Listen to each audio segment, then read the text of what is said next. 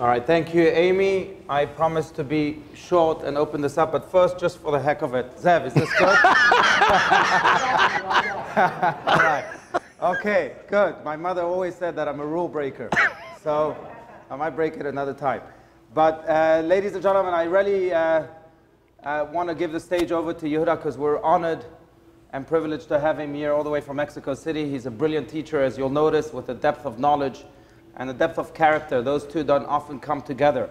A depth of knowledge and depth of character that is very beautifully conveyed in his teachings. But first I want to share with you a story and connect that to a Talmudic anecdote, and then we'll connect both of those to Yehuda, and I'll let Yehuda continue from that point on. But this is a story that was published just a few years ago. A story about a man by the name of Dan Eisenblatt, who invites, until this very day, guests that don't have a place to go to for Shabbat dinner. He finds them in the streets of Jerusalem where he lives, and he finds them sometimes in his local synagogue. One night, on a Friday night, he went to synagogue. He was following this custom, and he invited anyone and everyone that didn't have a place in synagogue to come over to his house. At one point, he introduced himself to a person he's never seen before, and he said, "Hi, my name is Dan Eisenblatt." The man responded, "Hi, my name is Maki." Weird name already. But Dan says, "Okay, Maki, do you have a place to go to tonight?" Maki says, "No." He says, "Can you come over to my house?" He says, "Yeah, sure, please, I'll come." Dan invites Maki over. Maki is asked to sing Shalom Aleichem, to welcome the angels of Shabbat. He doesn't know a word. He's asked to do the Kiddush. He doesn't know how to do it. Throughout the meal, Dan tells Maki, "Do you have a favorite song?" Maki says, "The song we just sang at synagogue, something with Dodi. Can you sing that song for me?" He said, "Yeah, sure. You mean Lecha Dodi?" He says, "Yeah, Lecha Dodi." They sing the Lecha Dodi. After they finish singing Lecha Dodi, he tells Maki, "Is there another song you'd like to sing?" Maki says, "Actually, I like that song a lot. Do you mind singing it a second time?" Dan says, "Yes, sure." And he sings it a second time with his family and the rest of the guests. Then he tells Maki, "Okay, any other song?" Maki says, "No, please, I really love this song. Can you sing Lecha Dodi again?" He says, "Fine." He sings Lecha Dodi 3 times, 4 times, 5 times that evening. At the end of the evening, Dan goes to Maki and he says, "Look, we don't really have much time to speak, but where are you from?" Maki says, "I'm actually from Ramallah." Dan says, "You mean Ramle, right? I have a good friend there. Maybe you know Yitzhak Weinberger." He says, No, you got me wrong. I'm not from Ramle." Maki tells him, "I'm from Ramallah." He says, "Ramallah?" Ramallah, by the way, if you don't know, in Israel, there's not one Jew lives in Ramallah. He says, "How can you be from Ramallah?" Maki says, "I'll tell you the truth. First, my name is not really Maki. Maki is really a nickname for Muhammad. That's my real name. My full real name is Muhammad ibn Sharif."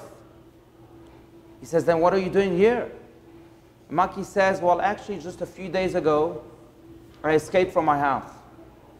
I have a father who's been abusive towards me since my birth. And I told my mother, now I'm old enough to leave the house.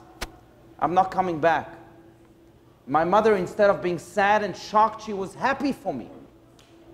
And she said, "That's great. You're leaving the house. I hope you're going to the Jews." He said, "Yes." He says, "Well, I'm so happy because that's who you are. You are Jewish." And he says, "Wow, why?" She says, "Because I've never told you, but I'm Jewish. So halakhically speaking, you're Jewish too. By going to the Jews, you'll be going back to your roots." Dan Eisenblatt, who's listening to the story, says to Muhammad, "Maki, do you have anything that proves your Judaism? Any documents that your mother maybe gave you when you left?" And Muhammad says, "Yes, I actually have a few documents, and I also have a few pictures that my mother gave me of the graves of our ancestors that are here in Israel, including the grave of my great-great-grandfather, who my mother said was a very holy rabbi. He's buried somewhere in the north of Israel." Dan says to Muhammad, "Can I see those pictures?" He says, "Sure." He pulls out the picture from his little bag, and they go through the pictures of the graves. He says, "Where's your great-grandfather?" He says, "Here's this picture of the grave of my great-grandfather who's buried in north of Israel. Dan looks at this picture and he's shocked. He says to him, do you know who your great-great-grandfather was? He was a holy Kabbalist buried in Sfat. His name is Rabbi Shlomo Alkabetz, and he was the author of the song that you love so much, Lecha Dodi. Now I know why you love it so much. Muhammad and Dan really developed this beautiful friendship. Today, Muhammad is Mordechai. He lives in Israel. He's married, has 5 children, and lives a beautiful Jewish life and remains friends with Dan until this very day. Why am I telling the story? Because, my friends, in us, we have a song. The Talmud says that when we are, before we are born, there's an angel that comes to our mother's womb and teaches us the entire Torah. When we leave the womb, the angel slaps up on our face says, and that we forget everything. So the commentaries ask, then why teach us the Torah if we're anyway going to forget everything? And the answer is so that the Torah is an inherent part of every Jew. It's a part of us. It's a song that we once sang together with the angel. And when we're studying Torah throughout our lives, we're actually only rediscovering the song, a song that our soul already knows. That's what we do. In us, there's a song. In us, there's an angel still singing. In us, there's a Rabbi Shlomo Al-Kabetz. In us, there's a Lecha Dodi.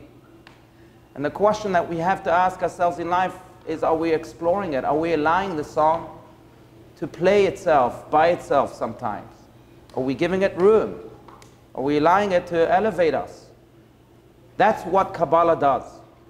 Kabbalah doesn't teach you what's there. It teaches you what's here. It does teach you what's there, but it teaches you how the there is connected to the here. And there's no better teacher than Yehuda Grundman to teach you what's here. What is the song? How do you access it? How do you play it? How does it sound like? What tunes should you be looking for? Today, as mentioned, we have really the privilege of having Yehuda from Mexico City, who will no doubt delve into these little secrets. Thank you for teaching us how to sing our song. Thank you for the intro, my God.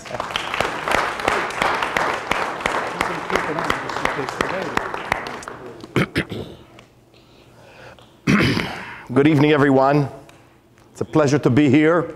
As you heard, I am a construction engineer, and about 28 years ago, I made a switch from external construction to internal construction. And it's interesting because I really figured out or realized that the methodology was, okay, you will appreciate structure, but most of us don't perceive spirituality to have structure. You know, God is a general concept, spirituality is a general concept, you know, what to do is general, and we need to put it together, and many people go, I don't know what the heck it's for, so I'm doing my best, but, you know, I'm probably not doing it right. And the question is, how do we start accessing some of the inside? I'd like to read to you a quote from the Kabbalist about what Kabbalah is. And it's pretty profound because it really gets you to think about what your perception of Kabbalah and spirituality in general was before. The Kabbalists teach, and I quote, Kabbalah is the universal spiritual wisdom that existed before all of the religions and is the wellspring and source of all the world's religions. Now that's profound, because a lot of people would label Kabbalah Jewish mysticism, right? And by the way, just the word mysticism, to help us understand what we don't understand, mysticism is everything you know nothing about. Mysticism, right? So now, to understand what it is about, there are many approaches to the wisdom. Because it's been here for about 4,000 years, there is a historical approach to Kabbalah. And that is the chronology of event that led from where it was to where it is. Because Kabbalah touches many subjects, there is the intellectual approach to the wisdom. And that is, what do all the details of the wisdom, how can I collect more of those? But my presentation of Kabbalah is designed to help us access the spiritual expression of Kabbalah. And the spiritual means that at every level of study, I always challenge the student to say, how do the concepts you're listening to you, relating to you, and how do they make you a better human being in your eyes? Because unfortunately, in the world of religion, there's the tendency, or we have the tendency, to be dictated to about what's the right thing to do and what's the wrong thing to do. And even though we may be told the right thing to do, until we are ready to internalize and say, how does that make me, how does that add to me? We are often feeling uncomfortable with the what. And we'll get to the what in a second. But I am super proud to say that one of the unique values of approaching Kabbalah this way is I have all kinds of people coming to me. I've got Ashkenazic Jews, I've got Reform Jews, Orthodox, Conservadox, every type, and they say, by the way, and even Jewish atheists. I was born Jewish, but that's it, that's all I do. So now they come and they say that after listening to some of the concepts that I share, I really feel I've become an enhanced human being, an enhanced Ashkenazic Jew, an enhanced Reform Jew, an enhanced. That means I am not touching their religion. I'm touching their heart. And if you can connect spirituality with heart, you've got a good recipe for a good diet. So, having said that, we are still speaking about many questions about Kabbalah. One of them is why to study Kabbalah. I know I'm sure many of you heard, don't go near Kabbalah. Kabbalah can make you crazy, right? There's all kinds of stuff that we hear, and the obvious question is, why should we? And here's an interesting topic. Why should we study Kabbalah? Consider the following. If tomorrow at about 2 o'clock in the afternoon, without a cloud in the sky, it suddenly became dark, what would you do? What would you do? It's 2 o'clock in the afternoon, not a cloud in the sky, and it's dark. What do you do? Turn your light on. Turn on the light? How do you turn on the light? The light went out. All lights went out. Go to sleep. Go with the flow, you say, right? So now, it's interesting because if something like that happened, I assure you, that none of us would stop seeking or searching why that happened. Everybody, what happened, right? And there's all kinds of darkness. There is sadness, there's aggravation, there's stress, there's frustration, there's blame, there's anger. These are all forms of darkness, and unfortunately, when they appear in our lives, we often accept them for 6 months, a year, 2 years, sometimes decades. And that's a problem. One of the first concepts I would like to share with you about the Kabbalists is that they indicated we came here to this physical reality to live a fulfilled, accomplished, loving, tolerant, caring, and sharing life. That's our true purpose. So to the extent that we are not, it's not because it's not possible. It might be because we may have come upon inadequate composition of our experience that led us to feel the way we do. And the question is, how do you turn on the light? So, having said that, we're talking about a teaching 3,800 years old, and history is not the point of this presentation, but I'd like to try something. I'd like to cover 3,800 years in about 15 minutes. Can you give me some permission for that? Yes? Okay? All right. So now, the original document of Kabbalah is a very unknown and not focused on book called the Book of Formation, Sefer Yetzirah, by Abraham the Patriarch. It is a book written 3,800 years ago, and it contains a whopping 3 pages. I have no idea why they call it a book. Right? Book, right? Now, what's interesting about this book is it indicates, or the Kabbalists indicate, that this book, this 3-page document, enabled Abraham the Patriarch to live very powerfully from the inside out. Now, what does from the inside out mean? Well, I can tell you one thing. It is something we are not doing enough of. We're living from the outside in. Outside in means things need to happen out here, or things better not happen out here in order for us to be happy. And that means you are completely ruled by your environment. Abraham the Patriarch was said to have been able to manage his experience from the inside. The Book of Formation, say the Kabbalists, on a theoretic level, can give humanity an access to all forms of energies. Did you hear what I said? All forms of energies. So now, if I'm listening to what I just said, it's suggesting that electricity is part of that 3-page document, and it is. It's suggesting that nuclear power is part of this 3-page document, and it is. Nah, Yehuda, come on, we weren't born yesterday. These are recent discoveries.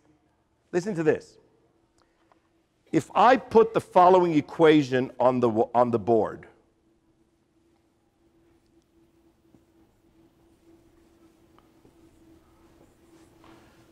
everybody can see it? E equals mc squared. For those in the back, okay? What is that? Einstein's theory of relativity. Now, to the average person like me, and maybe you, these represent 5 simple characters.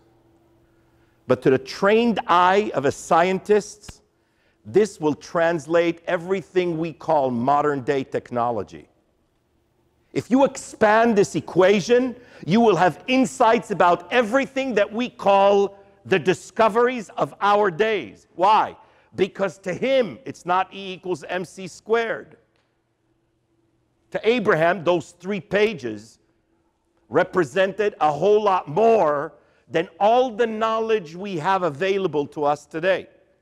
And that's why to live powerfully from the inside out, imagine waking up and no matter what the news, you're doing great. You got a parking ticket. I'm fine. Your car was towed. I'm fine. Your wife said we're done. I'm fine. Now, this is crazy stuff because when these types of news come, we shake up. We're experiencing an earthquake. Living from the outside in is full of earthquakes. Living from the inside out. That is, by the way, not just Jewish spirituality, general spirituality. If you want to rate yourself, measure yourself at how affected you are by the world and the news around you. If you are, less spiritual than you should be. If you're not, you're moving in the right direction. Spirituality, the consciousness of being the cause. So now, his wisdom wasn't written down. It was passed on from generation to generation. We stopped 300 years after Abraham the patriarch at a world momentous event, worldwide momentous event called the revelation at Mount Sinai. Now, why do I call that a world event? That's our event, isn't it? No, it's actually the foundations of the three religions. The three religions believe on a foundational level in the 5 books of Moses, the Old Testament. It's the foundation of Judaism, it's the foundation of Islam, it's the foundation of Christianity. Now, we need to understand something about religions, because religions express themselves in 2 different ways. There is the physical expression of religion that is addressing the what to do. And religions love to tell us what to do. They love that. You got to do this, and you better do this. And if you don't do this, and if you do this, you know what's going to happen. Right? That's it. The what to do. But there is an expression of religions that is that religions are definitely lacking in. And it has to do with the why. Why? Now, why is an important question. Please understand, the word why is the motor to life. Why is connected to purpose, and purpose can make you do things with excitement. Lack of why, lack of purpose, makes you do things robotically. And we do a lot of stuff robotically. We are married robotically. We're working robotically. We're living robotically. What does that mean? Here's an interesting question, because if you don't know the answer to this one, you got to start thinking about how to put the puzzle together differently. You know, we all better understand we are living in an involuntary game called life. Involuntary. How many people disagree with my statement? We're living involuntarily. Nobody? Nope. I must be good. Nobody's in disagreement, but if you think about it, how many of you remember being invited to the game of life? You're not invited, you're popped in. Popped in. Somebody decided you should be here, not you, for sure. And then, go ahead, play. How do you play? Well, I don't know. I look around and I try to play the best way I can from the people I learned. My parents, my teachers, my friends, my professors, my mentors. But you know what? Do they know? Do they know why they popped in? The answer is no. If you don't know why, you cannot be successful at playing the game. If you don't have a profound why. See, why, hang on to the question, write them down, but I'll have at the end, I'll have a question and answer session.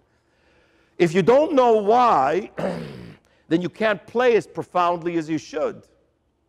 If you do, then you will not go through the motions of being married. You won't go through the motions of going to work. You will go with excitement because you're connected to a purpose. There is a beautiful group of people that are busy with the question why, like unlike any other group. Say it out loud, whoever said. Children! Now, we are all in agreement that this is an innately spiritual group of people. And you know what I mean, spiritual? They're like an ever-ready battery. They never stop, right? If you put them in front of the game, you put them in front of Nintendo, they can pay for 3 days and forget to eat, right? We do something for 5 minutes, we're already bored. Why? Because they keep on asking the question why. They don't accept what you said. They might consider it. They might work with it for a while, but then they say, it must be deeper than that. And because they do, they're alive. You know, later on in life, 16, 17, you start slowing up on the why. Why? Because you're a smart teenager. You know everything. Right? Your parents are idiots. They don't get anything. Later on, you start picking up and say, no, it's not that way. I missed the point for a while. But what happens to most people? Most people fall into the routines of life. You're expected to go to school. You're expected to get grades. You're expected to do well in university. And if you did that well, you can get a good career so you can make money. Why? So you can attract somebody wonderful. Why? So you can have a family. Why? Especially these days. Why? I'm doing fine. I'm an independent. Why do I need a family? That's a complication, kids. Kids, complication. They're a complication if you don't know why. If you do know why, they're a blessing. If you do not have the why, and 20 and 30, don't worry about it. You don't have to figure out why at 20 and 30. You have 40, 50, 60, 80, 120 healthy years to live. But later on in life, you better have a more profound reason to wake up than, well, what are you doing? I'm retired. And what are you planning to do? Well, I'm coasting. I'm not planning to do anything.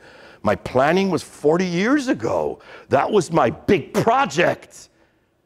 So what do you do when you wake up every day? Well, I'm coasting to the eventual lights out. Or the gradual lights out, which is worse. You better have a more profound way to wake up. If you are gradually waiting for things to end, you might be in a lot of lack for many years. This is where you need why. Why am I in this game? Why does it behave the way it does? Why does the good stuff happen? And more importantly, why does the not so good stuff happen? Why? That revelation, the revelation at Mount Sinai, was a profound second where humanity tasted its true purpose. Humanity, not just the Yids at the bottom of the mountain. Not just them. The whole world tasted for a second the purpose for us being here. But at the revelation, the wisdom of the why wasn't written down. The wisdom of the what was written down in the book, 5 books of Moses. The 10 commandments. Commandments, you don't mess with those. They're commands. By the way, in Hebrew, it doesn't translate as commandments. Aseret Hadibrot is the 10 highly advisable suggestions. Not commandments. And you know why they are highly advisable suggestions? Because if you don't choose them, they're not yours. God doesn't need us to keep any of them. But if we understand that some of those, all of those, have depth and can give us access to pieces of us that are often asleep, then we would look differently at this interesting and very disturbing book called the 5 Books of Moses. The why. The what was written down, the why wasn't. For another 1,400 years, 2,000 years ago, so the Torah, 3,400 years ago. 1,400 years later, 2,000 years ago, the main text of the Kabbalah, the Zohar, was written. And in his book, Rabbi Shimon Bar Yochai, the author of the Zohar, indicates that he's not writing for his generation. He's writing for a generation to come. Guess what generation he was writing for? What? hours. Now, he's had some challenging approaches in reaching us because he wrote the book in Aramaic. I think there's about 50 people in the world who speak Aramaic. What is that about? Now, he said that he's writing for a generation in which why would be questioned differently than before. See, my parents, why is not a new question. My parents asked why all the time. You know how they asked why? Like this. Why me? That was my parents. Why me? Why me? Now, he said that the generation that we are in would start to realize that why is not an external question. Now we understand that we are experiencing, sometimes we understand, sometimes we don't. We understand that when we're experiencing difficulties in life, the question why needs to be, why and how did I participate in creating the circumstance I am in? What's my part? That's not an external why. Not why this is happening to me. Why did I help bring this about? By the way, when you are asking that way, you will access the answers that have always been in you. When you talk externally, you will have the answer on your nose and you won't see it. Somebody is at fault? Nobody's at fault. We are designed to eventually take full responsibility. Don't get scared, please, nobody leave. Full responsibility for our experience. And when we do, life starts to change. My experience starts to change. Now, again, the wisdom of the why was written 2,000 years ago, but we weren't busy with it.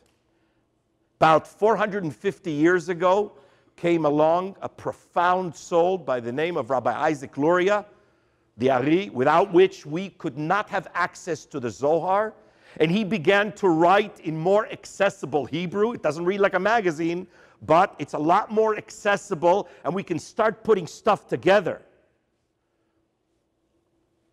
About the beginning of the last century came a profound soul that would introduce the Zohar to modern-day world.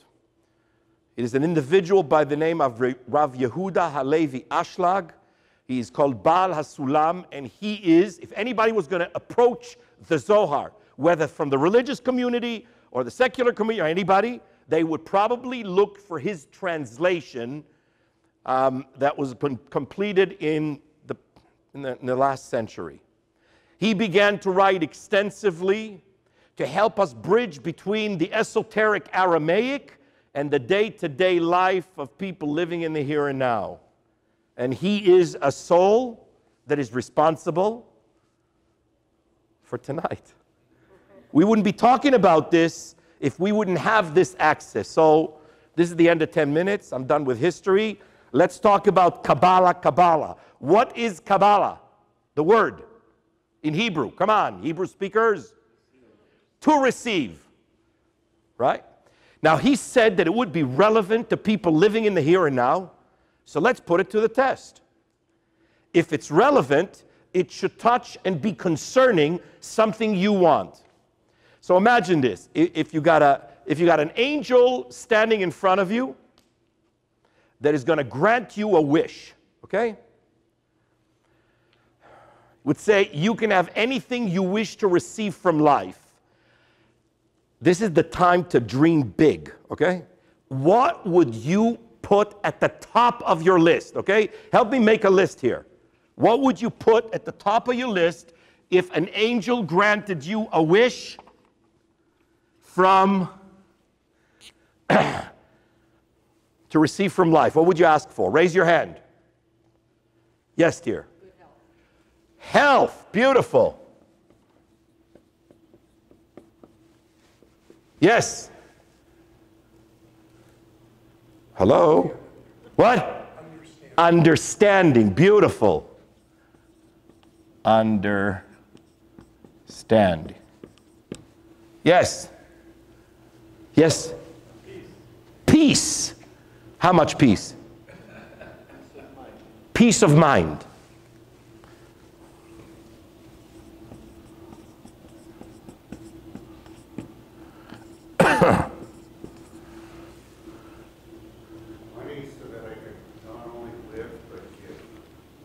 Did you say money, sir?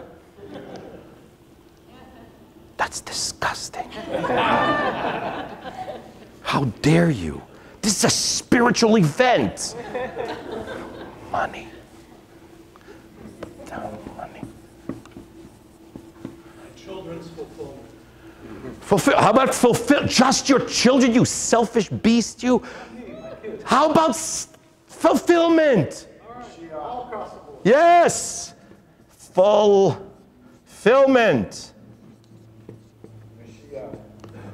Mashiach.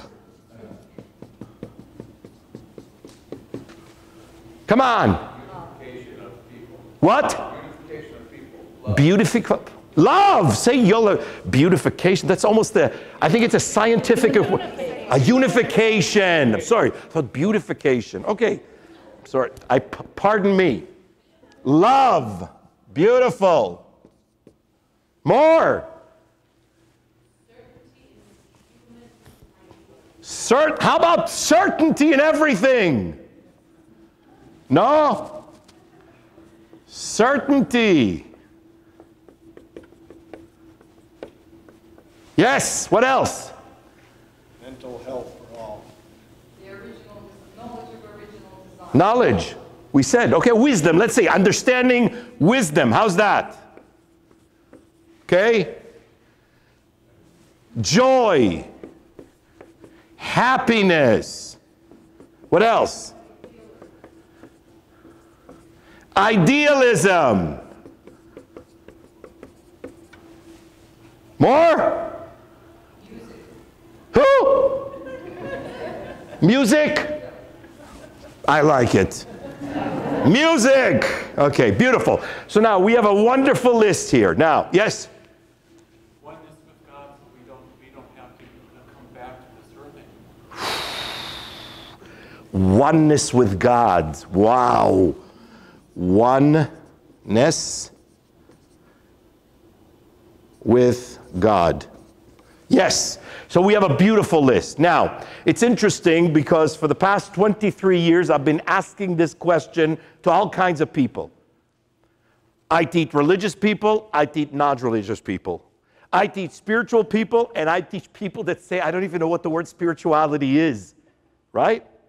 And what's interesting about everybody's answer, with the exception of Mr. Finance here,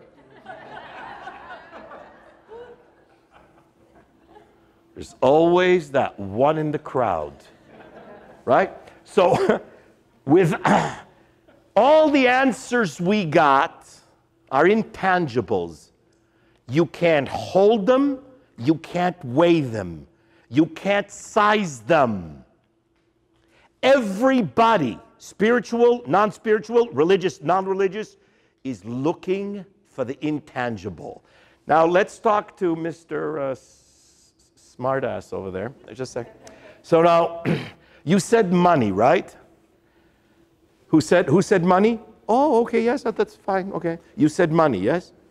So now here's a question for you. Is it the bill you want or what the bill can get you? Well, what I said was money. I got it, so you can give and share. I got it, of course. But I'm asking you, is it the bill you want or what it can deliver? Sharing is also. It's not. Well, what? Well, I'll tell you what most people ask for money for. They want power, control, security. They want the same intangibles. You're on the right list, don't worry. I just neutralized money. It's the same list. We're looking for intangibles. We just think that money is the vehicle to get them. But we're still looking for intangibles. The main text of the Kabbalah, the Zohar, indicates that we have an infinite supply of all of those. Each and every one of us has an infinite supply of all of those inside of us. Ah, come on, get out of here. What do you mean? That's infinite supply. Sometimes we have it, sometimes we don't. Sometimes we get some of these, and sometimes they seem like they disappeared. Now, why? Let's talk about love for a second, right? Because that's a hot topic. Love, right? If somebody wants to fall in love on a very basic level, don't get spiritual on me, on a very basic level, what do they need to do? What do they need to do in order to connect with love? Be open to it. That's too spiritual. On a practical level. Love themselves. Oh, look how deep people are. How about dating? Dating, start dating, right? You got to get to somebody, right? So now, yes? You need mighty to date. You're right. You know why? You know why? Because the opposite sex loves power. Right? So now, just on a very plain level, right? So you gotta date, right? Now, how does the dating thing go? You go through people, because you're not gonna settle for the first one you're dating, obviously. You're not a pushover, right? So you're not gonna settle for the first one and you date and you go out and you try once, twice, 3 times. Sometimes it takes 2 years, 5 years, sometimes 7 years, sometimes 10 years. And you know what? You did a good job. After 10 years, you found her. Why? Because you're able to check more check marks on that imaginary checklist of yours. You know right? You know the one I'm talking about, right? So she's able to check more check marks, and it's her. Why? And your knees are fluttering, and your heart is pumping, and you're in love, right? Now, question for you. How long will that last? I usually have people going, how long will that last? Throw a number. 6 months. 6 months. We have an optimist. No, I'm kidding. 6 months, a year, 2 years. We're not doing good on those statistics. Why? Because we don't understand how to activate love within. We're looking to receive love. We don't know how to be the way we were when we just started to date the right one. Remember how we were? Oh, everything. What can I get you? Can I take you out for dinner? Want to go out to Paris for lunch? Anywhere, anything. Why? Because I want you. And then 6 months later, you can open the door yourself. We got it. It's short. I know. Right? So we say, you can open the door yourself. I love you. Of course, I'll order the flowers from the same place in the same way every single time. And then we fall asleep. And we fall asleep. And what's our favorite? Why is the relationship over? Because you changed. Nothing with me. I'm just as wonderful as I always was. I'm forgetting a few things. It's because I'm getting older. But that's it. This is what we do. Security. A lot of people say they want security, right? So how do you become secure these days? There is a world, there's a part of the world of finance that is called securities. Because everybody in securities is secure, right? No. Why? See, securities work this way. You need to figure out to buy something that seems like a valuable investment. And you buy it, and you know what? In the first month, it goes up. In the second month, it goes up. In the third month, it goes up. In the fourth month, you see across the papers, Madoff. And there goes your security. See, there's no security on the outside. There's no real love on the outside. Now, medicine. How about medicine? We want health, right? So what do you need to do in order to be healthy? You need to eat right. You need to rest well. And you need to exercise. Because those are 3 easy things to do. To eat well, very easy. It's not work. Oh my God, that's a battle from the second I open the fridge. The chocolate cake talks to me. What is that? That is how we end up failing living healthily from the inside. We are the problem, but we don't know that we are. So, if in theory we are supposed to be having an endless supply of all of these inside of us, why aren't we connecting with it? One word. Consciousness. We lack consciousness. See now, consciousness is an interesting word. What is consciousness? Awareness. I'll give you an interesting definition. Consciousness is the definition that we give everything. That is your consciousness. And there is 7.5 billion unique definitions of reality. Now, because our consciousness is general, we do not know how to hone in and connect with the built-in energy that exists inside of us. And I'll tell you what I mean. You know, there is 2 people standing side by side. One is a 300-pound linebacker for the Miami Dolphins, and the other is an elderly-looking master of the martial arts. You put a block in front of them. The 300-pound linebacker will break his arm on it, and the master will break the block. Can't be physicality. This guy's 10 times the size, 4 times the power of this elderly-looking person. What happens? Consciousness. Consciousness is power. You have it, you have power. You have limited consciousness, you have limited power. Now, here's where our consciousness fails us again. You know, I don't think if I say healthy body, healthy mind, I will shock anybody at this day and age. Medicine is saying it. Doctors are telling you that. Healthy body, healthy mind. Or healthy mind, healthy body, right?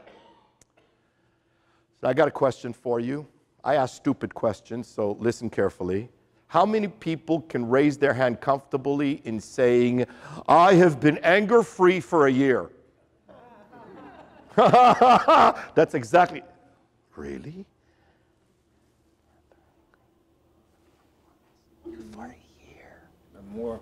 Come talk to me. Come talk to me. No, really, anger-free. Now, please understand, if one person, it's the exception.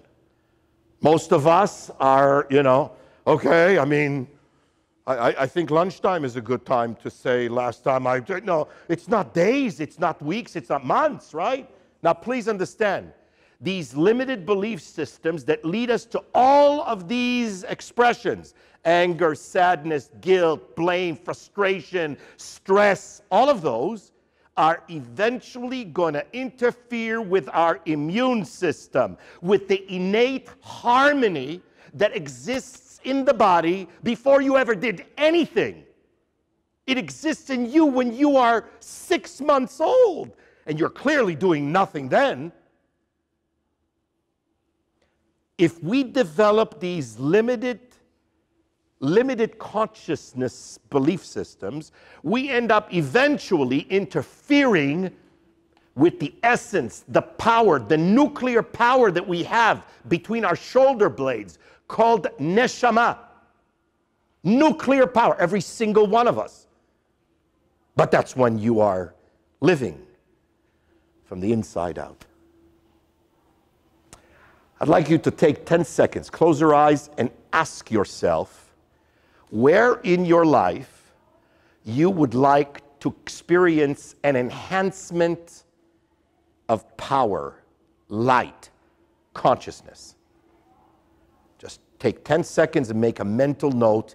In this area of life, I could do way better if I was able to connect with more light or more consciousness. Okay? All right. Open your eyes. Now, the Kabbalists are teaching something profound that actually can be verified by physics. See, in every process, there is the beginning of the process. And in the beginning of the process, there is the purpose of the process. In the beginning is the purpose. The Kabbalists share that in order for us to start playing differently than we are, more effectively, so we can have access to the infinite power that lives inside of us, we need to go to the beginning of our game. So when I heard that 20 years ago, I said to myself, they mean 1961 because that's when my game began. They said, no, that's not the beginning of the game. That's the beginning of your game. The game began a whole lot longer than that. Now, if we're talking about the beginning of the universe, there are two popular opinions on the market regarding the beginning. There is the scientific opinion, and then there is the religious opinion. Okay? So if you want to ask this question, you can go up to Mr. and Mrs. Scientist and say, listen, I know you have a take on the beginning. Do me a favor. Share with me your take on the beginning. Why did the beginning begin? He said, well, our version, says Mr. and Mrs. Science, our version began this way. Boom. She says, okay, I like it. I'm an open person looking for a why. Now, the only thing I ask you is, could you tell me why the boom went boom? And Mr. and Mrs. Scientist will very honestly answer you. I cannot answer you yet. I can tell you what happened 3 minutes after the boom and on. But the 3-minute period and the boom itself, we haven't gotten there. Mr. and Mrs. Science, thank you very much for your opinion. Go back to your lab, litmus paper, microscope, whatever the heck you want to use, and come back to me with a why when you get there. So we got the world of religions left. Now here, why did I what is that about? See, religions agree on nothing. Or mostly everything. They don't agree on mostly everything. But if you happen to ask them that question, you can ask that to the rabbi, you can ask that to the priest, and you can ask that to the mufti. And they will all come back to you with a beautiful answer. In the beginning, God created the heaven and the earth. Oh, I love it. Why? Because I'm an open person. I'm open. Now, just a little tiny question for you, Mrs. Religion. Why did in the beginning God create the heaven and the earth? Now, when you ask this question to the world of religion, you become the instant infidel. They look at you with a raised eyebrow and ask you, you have the chutzpah to ask God why? No, I'm not asking him. I'm asking one of his servants here. I'm just trying to get an opinion from someone about why. See, We go back to the why. And we don't have a profound why. This presentation is an introduction to a foundational course. And as early as the second class of this foundational course, we dive into a profound, what's called the axiom, the Kabbalistic axiom of creation, in which you discover a whole lot more information about the creation than you can just simply read in the 5 books of Moses. It is all about that story, but it is an unraveling of profound universal metaphors and powers that you can gain so that you can begin to manage yourself differently than the limited result you're getting with the way you're doing it now. And I'm not knocking what you're doing. I'm talking about enhancing what you're doing. The most 2 profound, powerful words I've ever heard in my life that changed my life from the way I used to live to the way I live today are the endless light and the endless vessel. The most earth-shaking, revolutionary words that actually apply to our operating system of ourselves 24/7. The more aware you are of how those operating system, these 2 aspects of you, are interchangeably playing and directing you, the more profound your experience becomes. Endless light and endless vessel. I invite you to experience this. We're going to have some information about a potential course. We're waiting for people to see the response of people. But I appeal to you in one way. And the way I appeal to you is this. You know, first of all, don't ever stop asking why, no matter where you're looking for answers. Don't stop asking why. Because the more you ask that why, the more chances you have to discover a truth that must get to you sooner or later. The question is, how soon? And you're in charge of that, not the universe. So keep that up. And always know that whatever it is you are doing could always be enhanced. I would love to open the floor for as many questions as we can get in. Hang on. Stand by. You take care of it, Mr. Graham. Thank you. How does the Ein Sof and Basket of Souls? Basket of souls? What do you mean basket? That's how I learned a reference. Okay, it's like the collective souls? 700 souls or whatever many. Yes. How does that connect to what you said? There's a gap for me there. Well, there's a huge gap. I mean, there's tons to study in between, but the endless light, the endless light represents the collective original souls that we are all sparks of course. So, and the question is, how do we find our individual mission to be able to connect with the 7.5 billion souls that represent the organism we belong to called humanity? This is this is not a simple thing to do, but it's possible if we have that scope. Unfortunately, in the world of religion, in the world of politics, in the world of the regular 1% physical world we live in, we have a very, very, very broken puzzle of creation.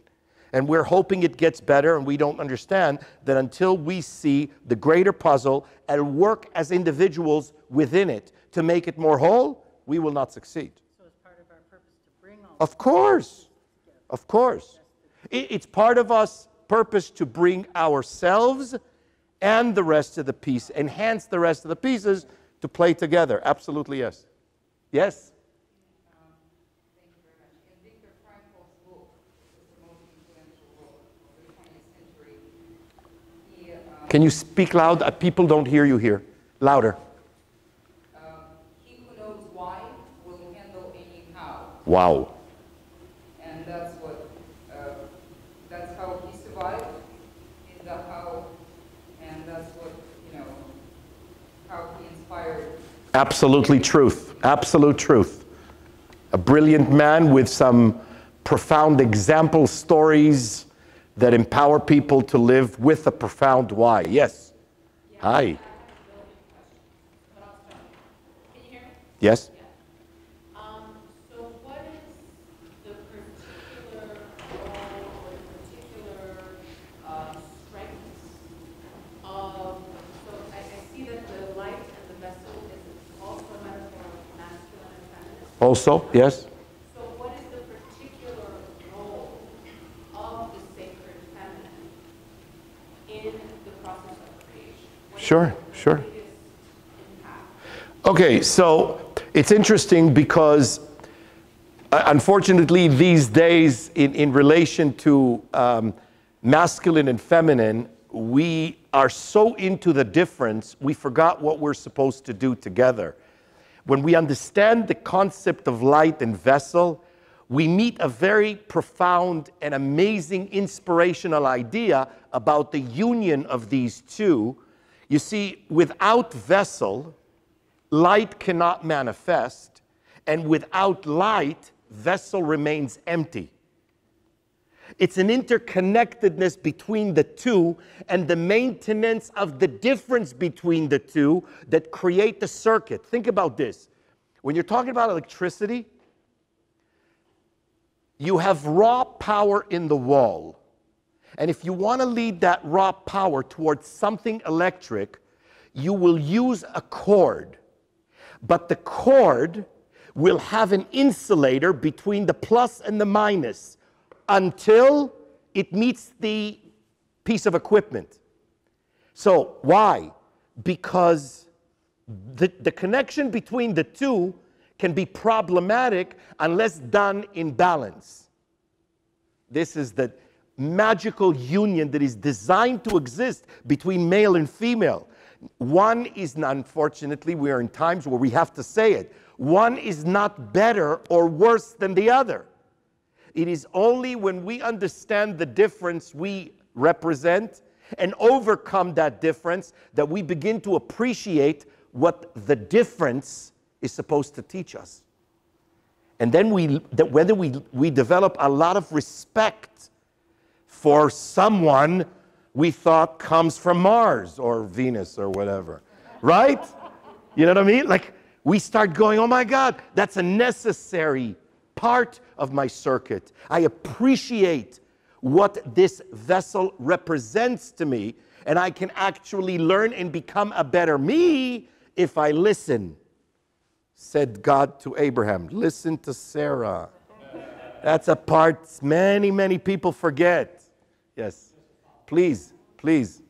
So the role of Kabbalah in terms of alchemy, right? Can you speak a little bit about I don't know anything about alchemy. the cultivation Yes. of turning the raw metal into gold? Yes, Turning yes, the baser natures of humanity into the realm of the ideal. yes. Right? So how does this Kabbalah, is that the process? Okay, so now, you answered your own question because you used the word Kabbalah. See, part of our problems is we are primarily or dominantly a vessel. And our operating system goes as follows. Wherever I go, we have a very simple question. What's in it for me? What's in it for me? I go to a movie, what's in it for me? Is it a good movie? Is it going to am I going to be happy? What am I going to get? What am I going to get? What am I going to get? Right? Now, in trying or in accessing the true fulfillment that we seek, we need to become graceful.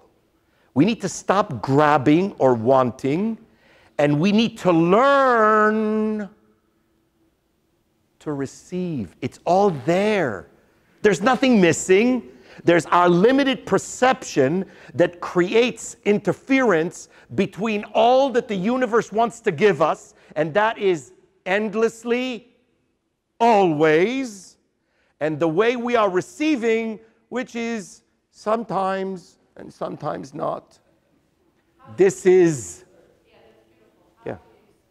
Well, we learn about our operating system. The truth about Kabbalah is through the study of Kabbalah, you become intimate with you. And you become to learn the you have never seen. You know? There are aspects of us that remain concealed inside of us and are not manifest and don't surface to our consciousness, and we act with them and make decisions without using them. And that's a problem because we end up coming to limited decisions. Okay. So we are going to learn Kabbalah, and that will make us better ourselves. Why do we want to become better ourselves? I have no idea. And by the way, if we don't, kiss on the forehead. Have a good life. No, there's no interest in anybody to enhance you in a way you don't want to be enhanced. No interest. If you say you are full the way you are, kiss on the forehead, have a great life. You don't need to. If you want to, great. If you don't want to, you don't need to. So my question is, I believe that we need people. So how does that equate? Because it's not all about you, it's about you and people around you. Beautiful question. So now, yes, what's your name? Sandy. Sandy says she's assuming we need people. That's something that she believes. We need people.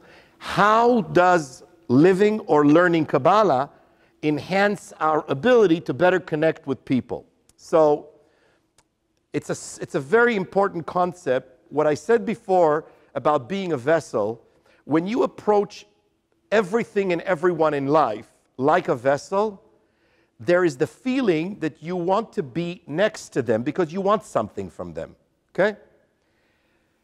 Our switch in the operating system from vessel to light needs to get to, I want to add to you first. I don't know who you are. You may want to participate and give to me at some point in the future, but my intention is to be and represent an added value to you. Now, please understand, if we went to Starbucks this way, we can revolutionize our morning in our interaction with the person giving us coffee. But we don't know that, and we don't practice that enough. If we did that with a waiter, if we did that with a judge, if we did that with people who can influence us greatly and influence us almost nothing, we will revolutionize our world because we don't understand that every single person in our life is a vessel that we can become light to. And it's easy to become light. You don't have to give them money. You just need to smile. You need to make them feel like you want to be close to them. That's it. If we did that all day long, you know, there's a test that they said, a psychological test. If you force yourself to smile, at the end of the day, you will find a reason. See, most of us work the other way. We say, give me a reason to smile and I'll smile. No. That is you being a vessel. You don't need the reason. You have laughter. You have joy. You have power. You have certainty. You just need to deliver those to others. And then you will realize that you're the source. What's your impression of the Berg's version of Kabbalah and the Kabbalah centers and the red string and the... I have been part of the Kabbalah Center for 28 years, and in the past, I guess, 5 to 7 years, I've seen a deterioration of the boundaries that led me to say this is no longer making me comfortable to represent. The wisdom is pure. The application is as unique as there are people. And I've found that for me, it's no longer working. How do you bring love and light, happiness to someone who refuses it in every way possible outside of walking away? How can you bring light, love, and happiness to someone who refuses it in every way? Very simple answer. You cannot. Please understand, we don't get that the manifestation of the light is dependent on the vessel. And often we get confused by thinking that helping someone means doing something to give them what they want. That is not help. Spiritually speaking, help is the assistance you give to someone making an effort to make themselves better. And if they're not making an effort to make themselves better, you are not obligated, and your assistance will take you and them down. What if it's a parent and you're supposed to honor your parent? Oh, honor completely. Do you know how many people you can honor by, I have a question. Here's a great example. Your child wants to have Kit Kat morning, afternoon, and night. Do you give it to them and say, have a good diet? So the no is you loving them. Then, of course it hurts. Why? Because we are reactive vessels. We just like everything to be pretty and nice, and I want to say yes, and I want to give, and I want to love, and no, that's not what you came here for. You came here to say yes, and you came here to say no. You came here to be tough, and you came here to be soft. You came here to love, and you came here to receive love. You came here to do both. And if you don't create a healthy balance there, then your love of self, which is the pain you don't want to confront, is going to keep you from doing the right thing. Sure. When he says it hurts to say or to abandon, you're not abandoning them, but it hurts to leave someone who refuses to receive. I said, if you don't stand that pain, you are selfish, because you're just doing it to make yourself feel better. You're not doing it for them. And this is where we got to unwrap the package. And that's spiritual work. That's the difficult part. Yes, dear. Going within yourself is the self-love and self-compassion. My question was about that it goes along with we are vessels of light. We are physical beings having a spiritual experience. We came in here as spiritual beings to have this physical experience and knowledge, but within ourselves remains the light that was before, and we'll go back to. You said both, by the way. You said we are physical being having a spiritual experience, and then you said we are spiritual beings having a physical experience, which? It's spiritual beings having a physical experience. Absolutely right. Right. But I sometimes feel it goes the other way. Well, it only goes the other way when your vessel dominates your light. And it's not happening to you, it's you doing it. So that's a very important concept. We don't understand. We are the drama in our life. We are the light in our life. We are the pain in our life. We are the soap opera in our life. We are the producers of our experience, no matter what your head is telling you. This is a little bit different than the questions that you've had so far. Eastern philosophies have talked for centuries about the unity of one. You mentioned Einstein before and his theories of relativity. From that came quantum mechanics, which has now proven scientifically that the Eastern mystics and Eastern philosophers were absolutely right. What is the Kabbalah? How does that fit into that paradigm? I mean, I would assume that it would agree, but I haven't not studied it. true wisdom, he's saying that, that somehow modern day science and the advancements of science have proven, and I don't know where he's getting this, but have proven that the Eastern mystics were sharing truth. So please know that all wisdom comes from the same truth. The question is, how do we put it together? In our measuring of truth, we say there is truth and there is lie. In truth, there is no lie and there is no truth. There is the truth we are forming. And we need to keep on putting that truth together because it keeps on expanding our magnificent, endless puzzle. They all have space within the overall truth. Part of us elevating is stopping to say good and bad, happy and sad. It's us understanding that sadness is the vessel for happiness. Wisdom is stupidity is the vessel for wisdom.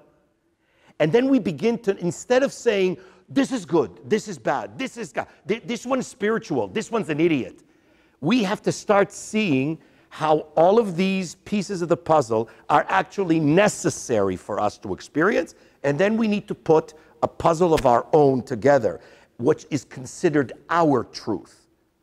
Now, as I said before, there are 7.5 billion unique truths, and we need to figure the one that is most relevant and makes us a better version of ourselves. That's when you get closer to truth. Just hold on to that. Thank you. Hi, my name is Bruce Goldman, and my wife and I have known Yehuda for over 25 years. We met him in Chicago and have been studying with him on and off for all that time, in person, Skyping in different ways, and we brought him into our congregation Beth Tefillah this weekend, on our, because we wanted to share him with our community and you people in this room, and because he's meant so much to us, and and we think he can help a lot of people.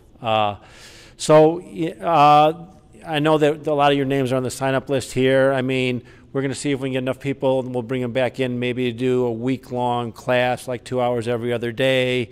He's got zillions of courses of Kabbalah. We've studied all kinds of things with him. So there's a lot to learn, and I know that it's hard to talk about you heard the concepts, but how to get into the concepts is what's important, and how you can have it get in tune with you. Some concepts stick with you. Some days I'll be, oh God, I feel great, I understand this. Other days I'm going, I don't know what he's talking about. But but it's a process, and it's a process that always will enhance you every time you try it. So we're going to see if we get enough interest to bring him back, and we'll make him available to people if you just want to Skype with him and set up some classes that way. But we will send out a email blast to everybody here in our congregation and see what we can come up with, and maybe we'll bring him back and have a week-long class, a couple hours a day, every other day for a week or something like that, if enough people are interested. So if you get your name on the list, and we'll get some information out to you. But thank you all for being here. Really appreciate it.